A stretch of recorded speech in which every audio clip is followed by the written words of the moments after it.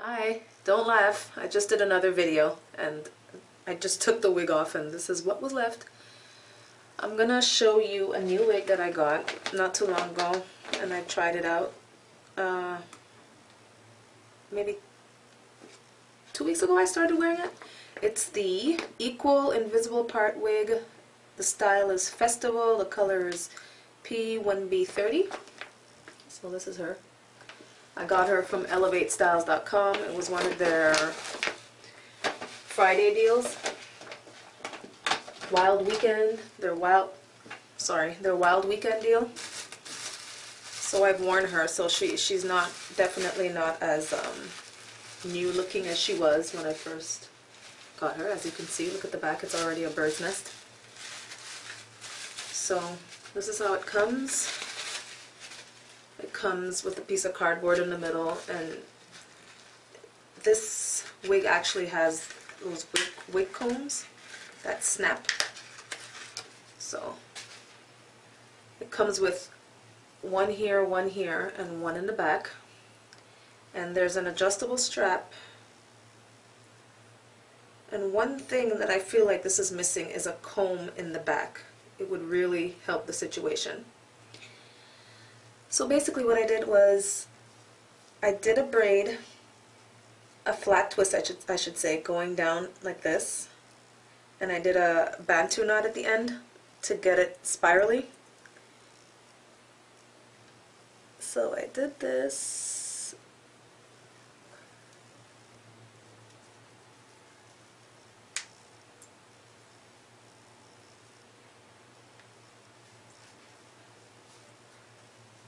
And I didn't put her all the way to the end because of the tracks. You don't want them right. Well, I didn't want them right here. You'd be able to see that it wasn't real. So I just clipped in the clips.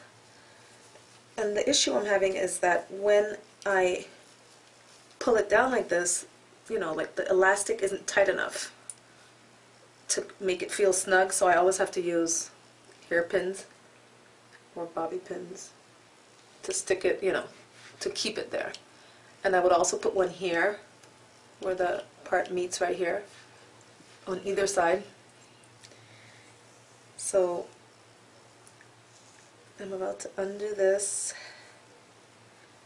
and I try to do it not too messy because I would like it to keep the curl. So I really wanted the ombre color in this, but I took too long trying to decide if I wanted to get an invisible part wig, that by the time I made the decision it was gone. So I just got the 1B30. So basically I would sort of, you know, make my own little part here. So I would do this. See, the trick with this is you have to cover the tracks, and that's what I was having a challenge with, and it was causing me like anguish and stress. So the front here is not necessarily how I was doing it when I was wearing this wig, but since I was wearing my La Apple wig last week, I kind of had to change how I twisted the hair. So this is not the twist for the festival wig, it's more the twist for the La Apple because it's so small and tight, the curl in the front. But anyway, you get the idea.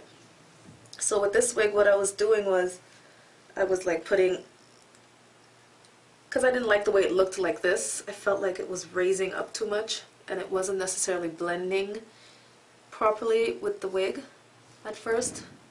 So I would just sort of put a pin and do something like this, you know, just to keep it like this, and then I would put another one here just to do like a sort of a gathered look like this. But I'm feeling like it definitely got a lot older looking since I first started wearing it, and I could probably leave it like this. I like the curl. The curl is like a more of a loose curl. It's not really necessarily like a kinky afro, but it definitely gets kinky after a while. So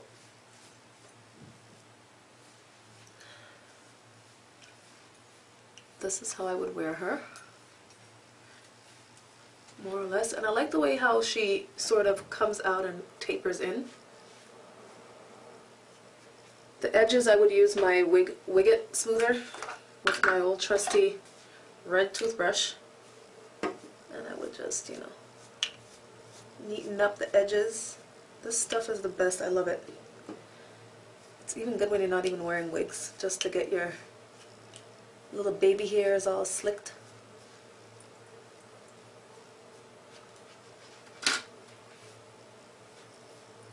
So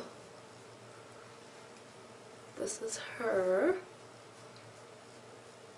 and I have to tell you, she is looking a lot better now.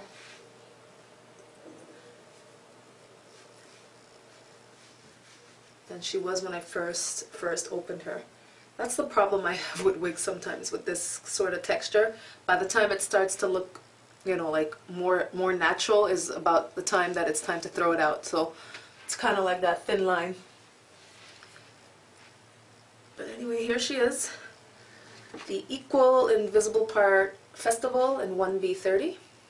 Looks nothing like what this chick looks like on this card. But whatever. Here she is.